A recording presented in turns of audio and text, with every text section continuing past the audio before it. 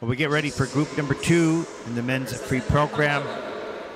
Our first competitor comes from Hungary, Aleksei, VLASENKO, 16 years old, second Junior Grand Prix season, 20th after the short program. He's a Hungarian senior bronze medalist, 90.51 personal best. He'll need an 81.69 to take the lead as he skates the blues for Kluk.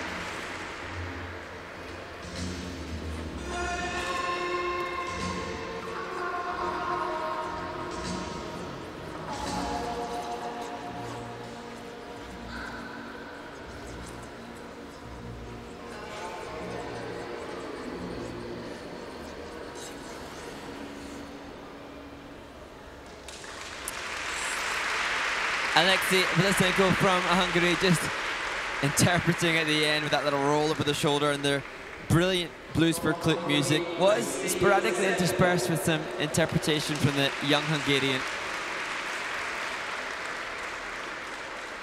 Yeah, it's interesting. He's rather a tall young man at this point of his growth, and you can see his head down quite a bit throughout the program, but he's quite strong as well. So he checked out of those jumps pretty well.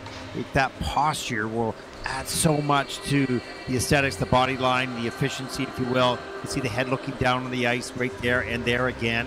Watch the head, it's down.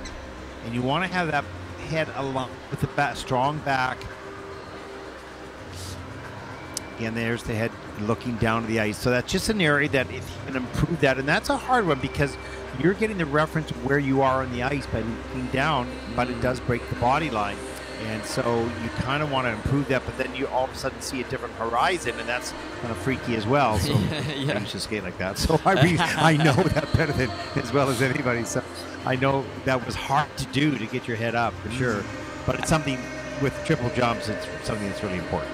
And the impact of that head down and the posture is being seen in the grades of execution put in by the judges. So not necessarily some of the elements coming in as just very base on the GOE, so not plus, not minus, no major mistakes, but just not the extension and level of flow and running edge that will facilitate a higher GOE.